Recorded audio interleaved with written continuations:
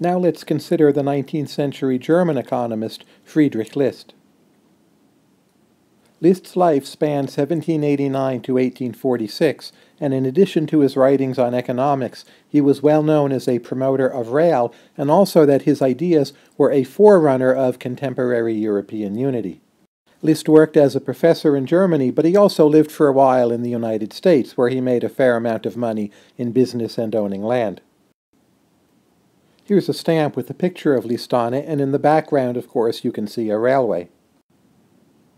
His major work in economics is titled The National System of Political Economy, and it was first published in German in 1841. Overall, List is probably best known for his critique of free trade, but he's actually a much broader thinker than that, and in fact he's one of the first economists to have a really good understanding of increasing returns and economic growth. Reading the national system, it's clear just how much List at virtually every turn in every chapter is responding to Adam Smith, and he sees himself quite self-consciously as revising Adam Smith's maxims about growth and trade. One very clear theme in List's work, drawing out some ideas from Smith, is the power of human capital to drive economic growth.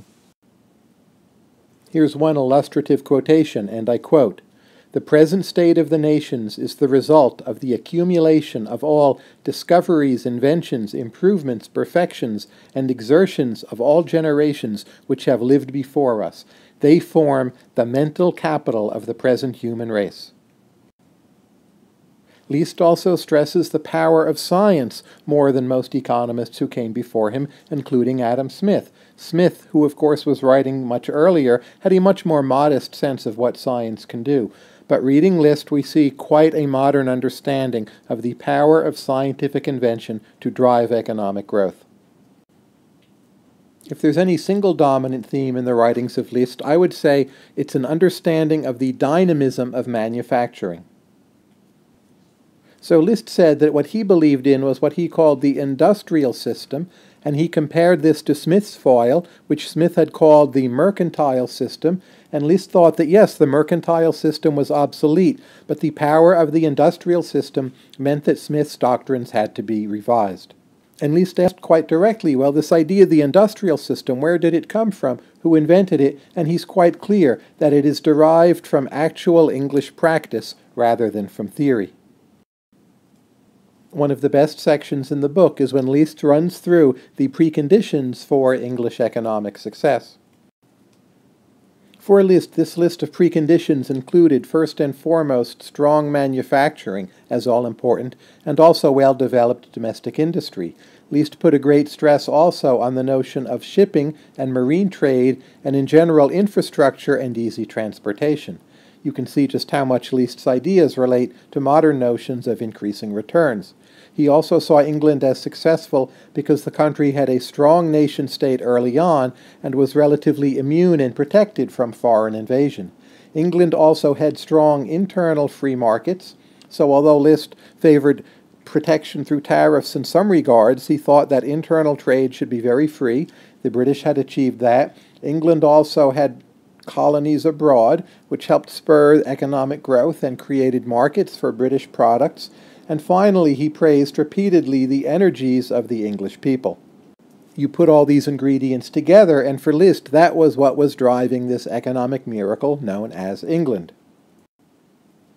There's a lot about the power of markets in this book, but List also stresses, well, what is the state really needed for? And some of the key functions here, other than just basics of defense, are the state is needed to support domestic manufacturing, the state is needed to help create a marine force, so List was very much a defender of the British Navigation Acts, and a strong state is needed to secure open foreign trade for a nation such as Great Britain.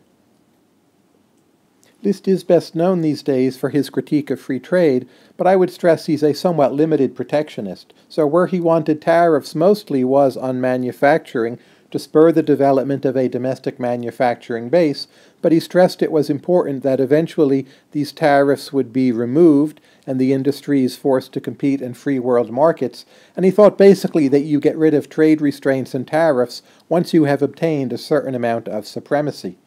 List also, consistently in my view, he favored the repeal of the Corn Laws in Great Britain. His argument was that by protecting growers of grain within Great Britain, this was actually keeping resources from flowing into manufacturing, and manufacturing was the dynamic sector, so let's have free trade in grain and allow those resources to be put to greater use elsewhere.